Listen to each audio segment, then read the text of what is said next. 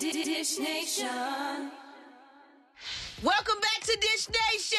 What's up, y'all? Okay, so it's been 7 years since the death of the musical icon Whitney Houston, and her music and presence is still missed greatly, but that could be changing very soon. Y'all want to know why? Why? Well, Pat Houston, Whitney's sister-in-law and executor of her estate, revealed that there are plans for new Whitney music to be released.